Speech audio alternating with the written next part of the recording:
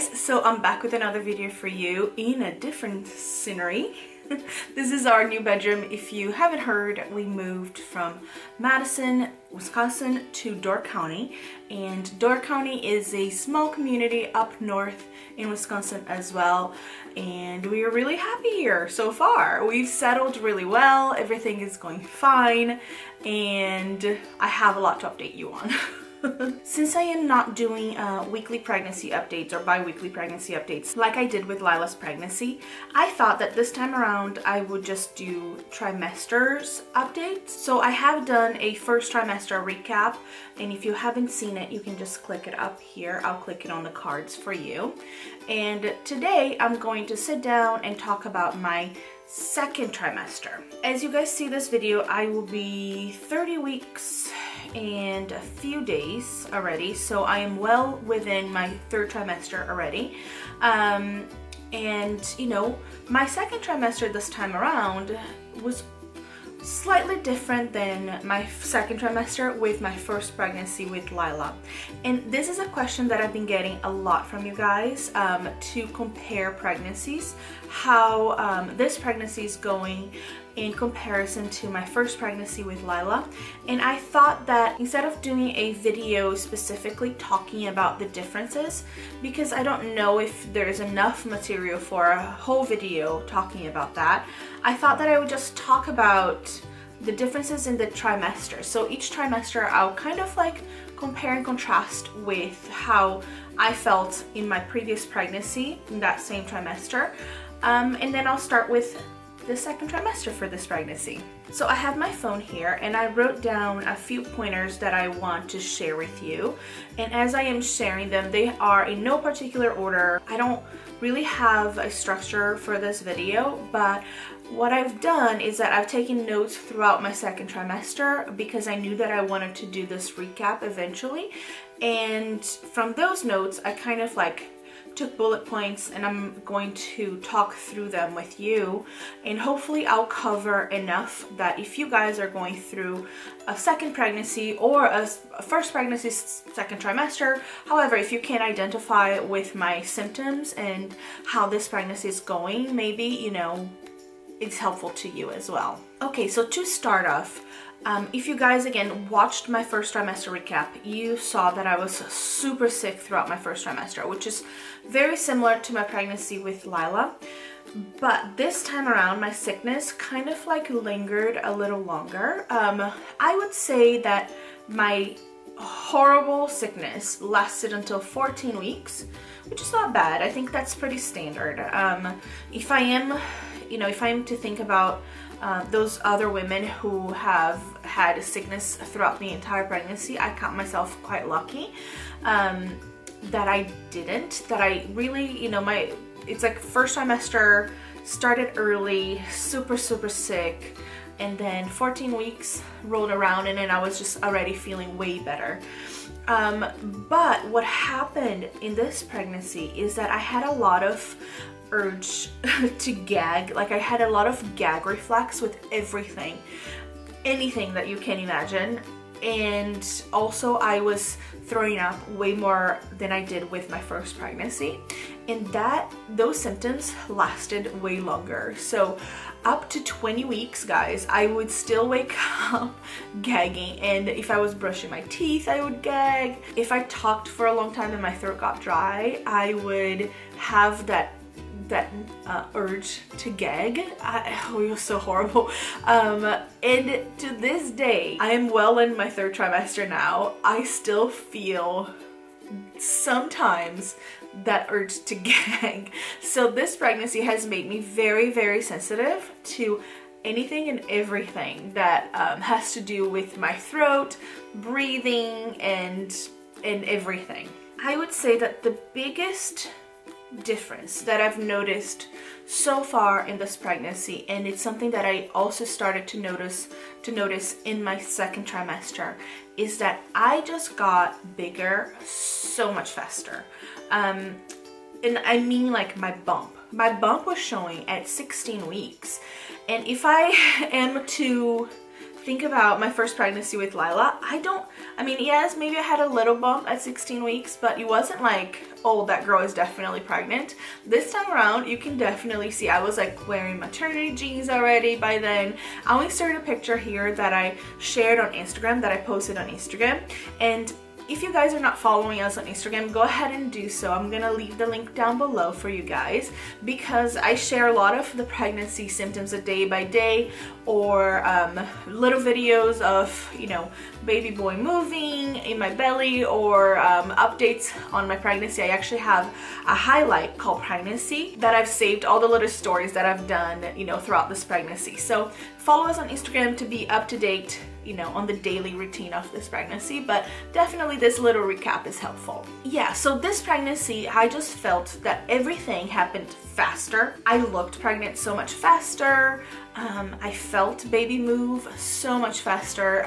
By 16 weeks also, I was definitely feeling him move, and I was definitely feeling like true movements in there, and that was pretty cool. The only thing is that because I am bigger this pregnancy, and also you know, mind you that I started this pregnancy heavier than I did with my pregnancy with Lila, so my weight was way heavier, so I am not gaining more weight than I did before in my previous pregnancy. It's just pretty standard for me, my weight gain so far, but I started bigger, so I look bigger and I feel bigger this time around, which is just not fun, because with that comes a lot of like achiness and lower back pain, which I have a lot this time around. Stiffness. I feel like my muscles are so much more stiff this time around. In my pregnancy with Lila, I of course was in Brazil, and I had during my entire pregnancy, and the weather was really good for me to exercise outside. So during my second trimester in my pregnancy with Lila, I would take walks on the beach pretty much every day. My routine was that I would wake up, have some breakfast, and then go for a little walk. But also I had more time because I didn't have a toddler then. So this time around is another difference that I'll get to. But you know, talking about just feeling bigger and feeling like things are progressing faster this pregnancy is just crazy. In one of my Instagram posts, I actually talked about how everything feels so much faster this time around. It felt in my second trimester so much faster. The pregnancy was going so much faster. Everything was going so much faster. I was feeling everything so much faster. And so many of you in the comments agreed with me, and that you said that it happened to you as well in your second and third pregnancies. You know, after your first, your body kind of like understands that you're pregnant and things happen faster. Also, your uterus never ever go back to its normal size once you've been pregnant before. So your uterus already start bigger. You already feel more pregnant than you did in your first round. So this is what's happening to me. One benefit of how I felt the second trimester is that I felt way less anxious than I thought I would feel. I felt a lot of anxiety on my first trimester because I think it just comes with the territory of have gone through infertility and pregnancy loss and everything. My first trimester, I was so sick and so anxious because I was so afraid to lose the pregnancy. This pregnancy was unexpected and it was a natural pregnancy. We did not expect that we would get pregnant again in a million years because we had decided not to go through fertility treatment again, let alone get pregnant naturally. So this was a big surprise for us, and you know, it's almost like it was almost too good to be true. Like we just couldn't believe it. Like I wasn't really like believing that everything was going to be okay until that the anatomy scan that I did at 12 weeks, and also we did a blood panel to make sure that everything was okay with baby. And after the results, I started to relax a little bit more, and that led into a less anxious second trimester than I did with my pregnancy with Lila, because I just felt that, you know, I was more confident. I don't know, I knew if I had aches and pains, or if I had a symptom that was something that wasn't like normal for my body, I also knew that I recognized that symptom from before. So I felt more confident in the pregnancy, and I felt more confident in my body, and that was such a good change for me, mentally speaking, because, you know, pregnancy is really hard physically, but mentally also. It's so hard. And I'll talk a little bit more about like mental health in pregnancy maybe when I do my third trimester recap, because I feel like in both times as I started my third trimester, that's when my hormones started to play a little bit more intensely in my body, and I feel more emotional and more, you know, like mental health wise, like not so balanced at this point. Just lots of ups and downs emotionally speaking. That came in my third trimester in my first pregnancy really strongly, and this time around I started to feel already. But again, because I recognize it already, because I've been through it, it's easier to deal with it, and it's easier to kind of like accept it and, you know, and then just go through the motions of it. Now talking about energy levels, I definitely felt more energetic in my second trimester versus my first trimester this pregnancy, but I felt so much more tired than I did in my first pregnancy. Again, and I think it's because I have a toddler now. In my first pregnancy, I had the luxury to just take naps and rest and just, you know, have a more relaxed pregnancy in that sense. This time around, I don't have that luxury. My toddler is really energetic. She requires a lot of attention and a lot of stimulation, and this time I just feel more tired. I felt tired throughout my second trimester. I had a boost of energy and it was nice, but man, by 8:30, 9 p.m. I'm ready to go to bed every night. It's different this way because, again, I didn't feel like I had that like super energetic, you know, like great, oh yes, I feel so wonderful in my second trimester. I didn't feel that this time around. I just feel tired. I felt tired this entire pregnancy. It's it's been a tiring pregnancy for me. Talking more now about the logistics of pregnancy, not so much how I'm feeling, but what has happened as far as exams and doctor appointments and everything. We had our 20-week, is it anatomy or morphology? I can't remember, but we had our 20-week scan, which is a vital scan in every single pregnancy when you're doing your prenatal care with your medical team, and it was wonderful. Thankfully, everything went well. Baby was really funny because he was his face was stuffed in my placenta. He was using my placenta as his little pillow, and I had to walk around in the clinic to have him move so they could take all the measurements, but he was measuring perfectly. Everything was great. And then we chose to have a 3D ultrasound, so I'll include a few pictures of baby boy. I really think that he looks like his sister. I know that maybe it's just me being a mom and like seeing things in there, but I honestly think that he reminds me a lot of Lila in certain angles. So I'm very excited and curious to see his little face. It's going to be very exciting. Other good news is that I passed my glucose test. I'm very happy for that because I hate that test. I also passed my glucose test in my first pregnancy with Lila, but because she was so big, Lila measured ahead the entire time, and so does baby boy. He's already measuring ahead. And Ryan and I just make big babies. That's all we can say, genetically speaking. Ryan is a very tall man. He was a very big baby when he was born, and I think that's all it is genetics. But in my first pregnancy, when I did my first glucose test, I passed. And weeks later, because Lila was measuring so big, my doctor was concerned, and she had me do it again. So I had to do it twice in my first pregnancy, which was horrible because I hate that disgusting liquid. And I passed again, which is nice because it's nerve-wracking to not pass it. It's just like, you know, obviously it's always terrifying to develop any sort of issues or complications during your pregnancy, and gestational diabetes is just very, very serious. So I'm happy that I passed this time around, that we know that if the baby's big is because of genetics and not so much because I'm developing diabetes. So my blood sugars are completely normal. I'm happy for that.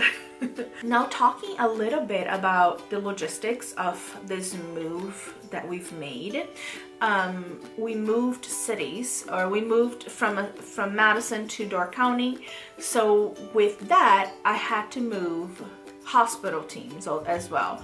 So I was really comfortable with my medical team in Madison. They were wonderful. I loved all the nurses. I loved my doctor.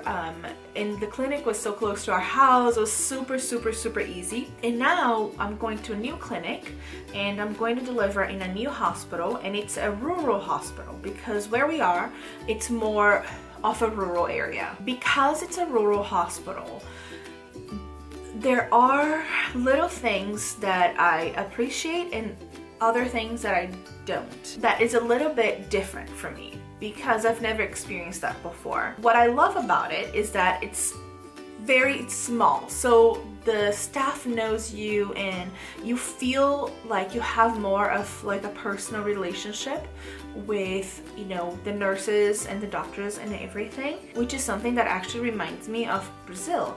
In Brazil, culturally speaking, people tend to be much more friendly in a professional environment.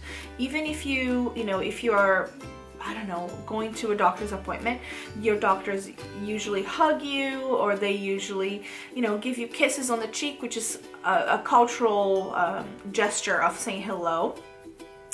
And here in America, I feel like, you know, the medical staff is extremely professional, but there's always that kind of like separation. You're being treated so well and everybody's so friendly, but you have that feeling of like they're your doctors and you're a patient, and that's how it is. Like you know, there's no interaction as far as like friendship, I guess. Like professionalism and friendship doesn't really mix. Whereas in Brazil, we get a little bit of both, which is I like a lot because I'm very open to hugs and to, you know, communication and to everything. But here in a small town, I feel a little bit more of like how it is in Brazil.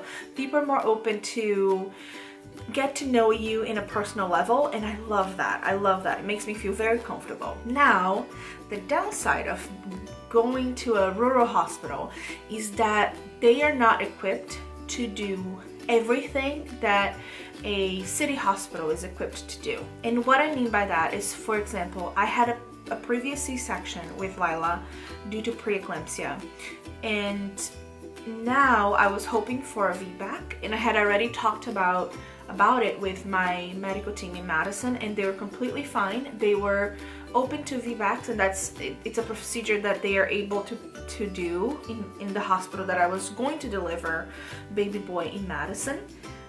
But this time in this hospital, they can't do it. They don't have the right staff in place. They don't have the right, I guess the right setup for VBACs, because VBACs are more risky.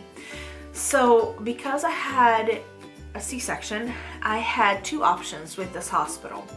Either have a repeat C-section or try to go to a bigger hospital that is an hour and a half away from us, driving, and try to do the VBAC. And Ryan and I had to talk a lot about it because it was bittersweet to make this decision. And the decision we made was that I am going to have a repeat C-section just to minimize risk.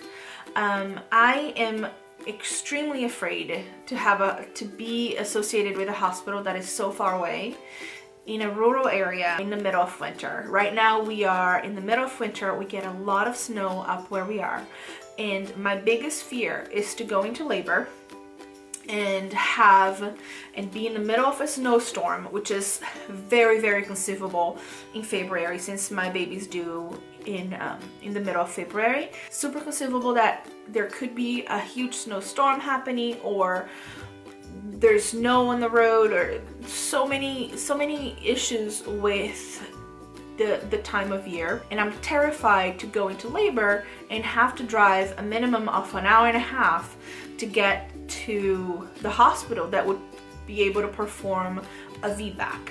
So with that in mind and safety in mind, we decided to go in the repeat C-section route and go with this hospital that will be able to do that for us, and it's going to be a scheduled C-section. We don't know when yet, but I'll update you guys. It's a much safer alternative for us in our situation, in the situation that we are in at the moment. It makes me a little bit sad because this is my last pregnancy. We've decided that we're just going to have 2 kids, and 2 kids is the perfect number for our family. So it makes me a little bit sad that I won't be able to experience a natural or vaginal birth. I think it's just like more of my own desire, you know, more so than anything else. I would like to have that experience in my life. But at the same time, when I weigh the pros and cons of our situation, there is absolutely no question that where we are at the moment, the safest thing to do is to schedule a C-section in the hospital that is 15-20 minutes away from us, rather than risk a VBAC, which is something that I don't know how my body is going to react to, and have to drive an hour and a half to the hospital that would perform it in the middle of winter. So that's the decision that we made. We've made peace with it. So yeah, so I'm going to have a repeat C-section. So guys, I see that I've talked a lot in this video. This was a little bit of a catch up with you guys, a second trimester recap and an update, almost like a comparison also between the 2 pregnancies so far, because you guys asked for it. A lot of you guys have asked for it, and I hope you liked it. Sorry if this video is so long, but I hope you liked it, and if you did, give it a thumbs up and leave me a comment with a question or anything else that you want to know. I try my best to always respond it. And subscribe if you haven't yet, and I'll see you guys in our next video. Bye!